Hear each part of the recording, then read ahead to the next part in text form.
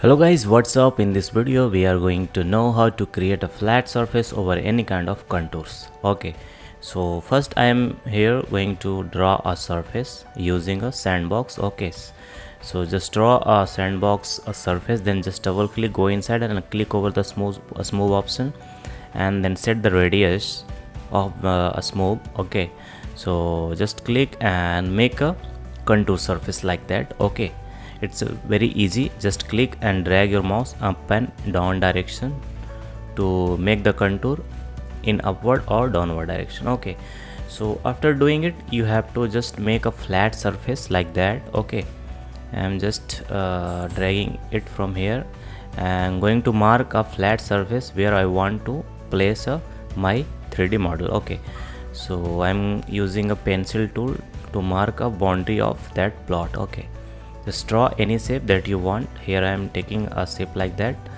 and just delete the extra edges. Okay guys, now you have to just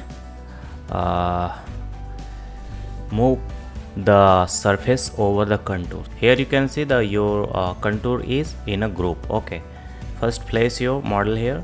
So I am double clicking to select the entire surface. Okay guys, then you have to just press Ctrl X. Okay, after placing your surface, after pressing Ctrl X, you have to just go over here on edit options and then click over the paste in place. After going inside the contour, okay, your model will be placed at the same position. Okay, now select the entire model, then click here and then click over the contour, and this is the magic. Your flat surface is created.